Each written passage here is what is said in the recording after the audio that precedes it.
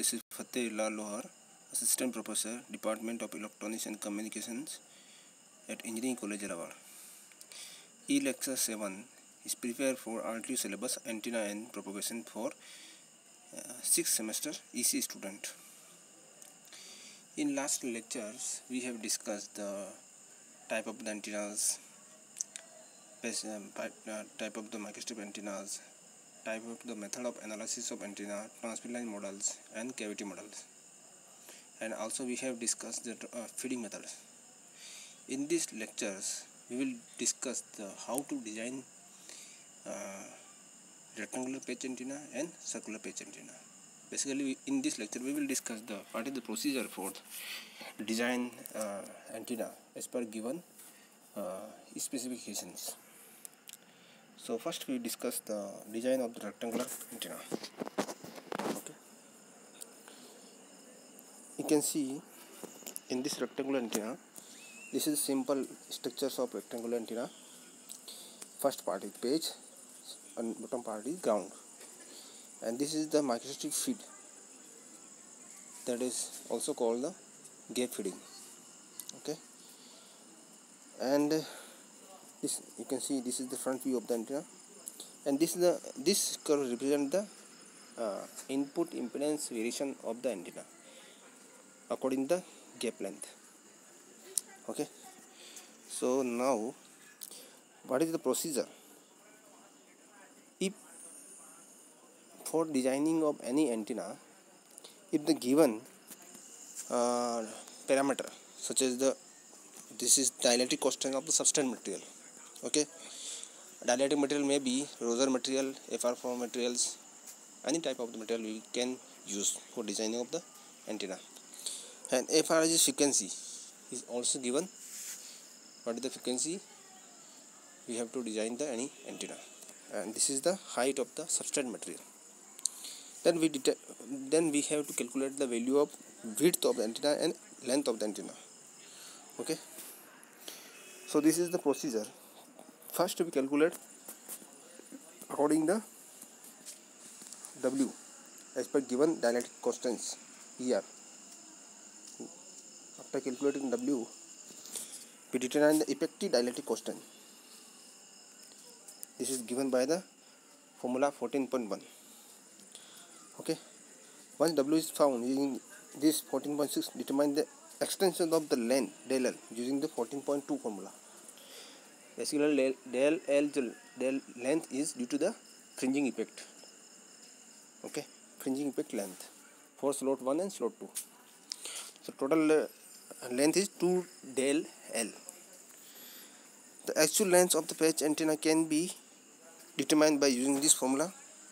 In this formula we put the resonance frequency and E effective dielectric constants.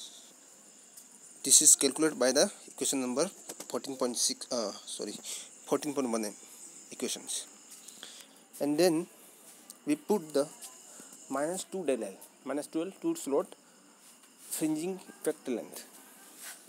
This is the actual length we have calculated using this formula. Next, suppose this is the simple example. In this example, the design a rectangular microstrip patch antenna using substrate material RT duroid 5880 with dielectric constants 2.2 and height is substrate is 0.1588 cm, so as to resonate at 10 GHz. Okay, so solution. So first we have to calculate W, width of the antenna, by putting the 2.2 dielectric constants and 3 and C free space velocity. Okay, so this is the value of W as per this given specification. The value of the W is 1.186 cm. Now second steps, calculation of the effective dielectric constants. So in this formula we can calculate effective dielectric constant. In this case the effective dielectric constant is 1.972. Second thing, we have to calculate the del L with the fringing effect. So using this formula we can calculate the del L length. So now The actual length of the antenna is found using this: L is equal to lambda by 2, lambda 2 minus 2 del L. So this is the length is 0.906 centimeter. Finally, the effective length of the antenna is equal to L plus 2 del L equal to lambda by 2, 1.086 centimeter. So according to this example, now we will calculate the we will design this antenna using the software, electromagnetic software. There are different type of electromagnetic software is available. First is CST Studio to Suit. Second is HFSS. Okay. Third is ADS. Okay. So any type of software we can use to calculate and design the microstrip patch antenna. So this is the experimental model of the patch antenna. This is the front view, and this is the 3D view of the patch. In this view, you can see this is the patch, this is transmission line, or this is the feed port. Okay, this is the height of the antenna, and this is the substrate material. Okay. After simulating this model, the parameters, after the parameter gives, this is scattering parameters. Scattering parameters represent the band, a resonant band. So as per given example, the resonant frequency is 10 gigahertz. So this software provided 10 gigahertz frequency at scattering parameter. This is the VSWR curve, voltage straining wave ratio. So is exactly at, for ideal case the VSWR is 1. In that case the reflection coefficient is minimum. If the VSWR is 1, the maximum power is transferred to the load of the antenna, input of the antenna. Otherwise, maximum power is reflected back from the input impedance of antenna. Okay. This is the Smith chart. Smith chart is represent the impedance characteristic of the antenna. Okay. This represent the 15.92 is characteristic impedance of the microstrip line. Okay, and this point is represented at 10 gigahertz.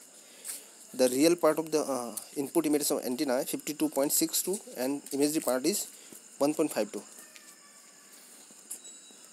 That means if the antenna is perfect match, the real part of the antenna is equal to the characteristic impedance of the antenna, and imaginary part is equal to 0. In that case, for ideal case, if the antenna is perfectly matched, then this is equal to the characteristic impedance of antenna, and this part is equal to the 0. This is ideal case of the antenna characteristic.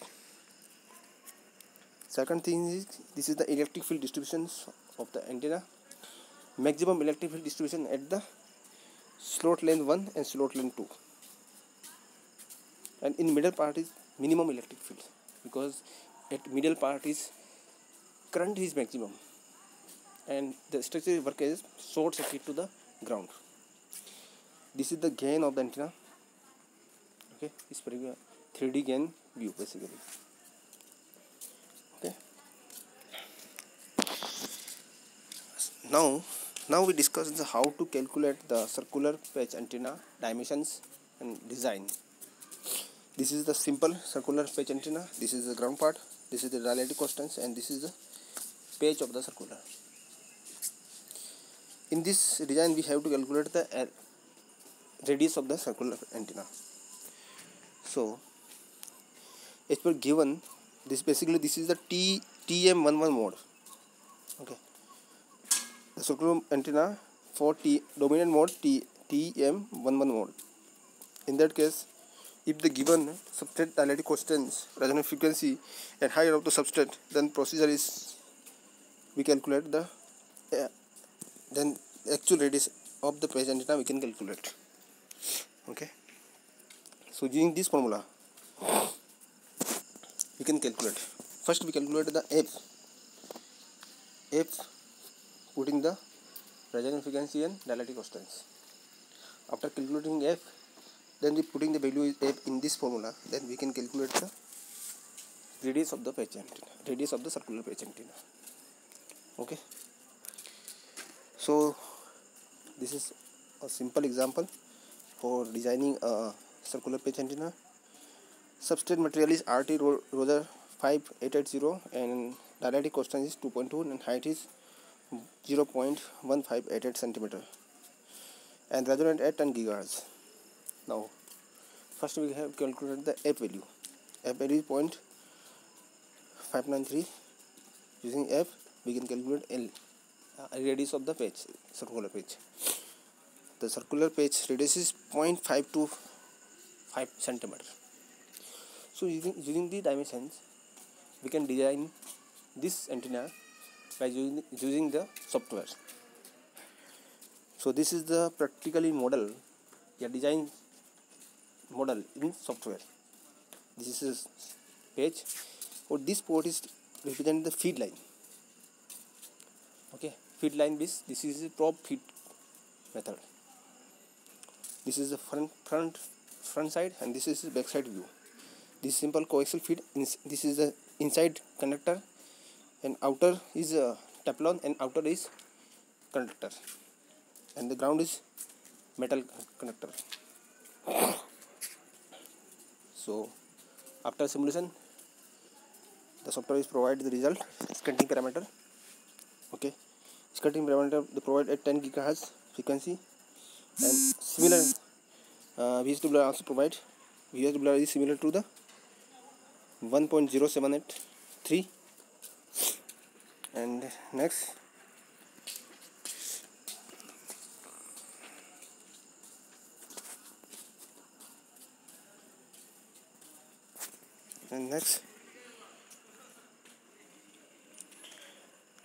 Smith chart. Smith chart is this is the characteristic of T ohm and this is the input impedance of the antenna.